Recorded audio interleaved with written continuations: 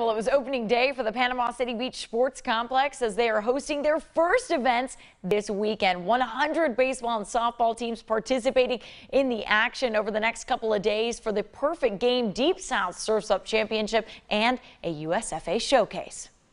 I'm excited to get back to normal. I'm really excited to just play again. Even if we lose, but I would like to win, but I just really want to play again. It was a strange sight to see baseball teams actually playing games on the fields at the Panama City Beach Sports Complex. The athletes and their families with smiles on their faces. The boys of summer are back.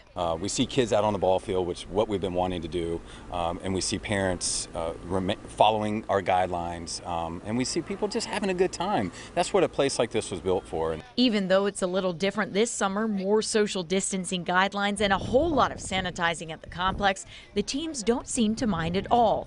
All the players are just overjoyed to be back playing the game they love. It's fantastic. The fact that it's been 2 months and since last November, not being able to play at all through the coronavirus, especially since we're playing locally, it's awesome. I love it.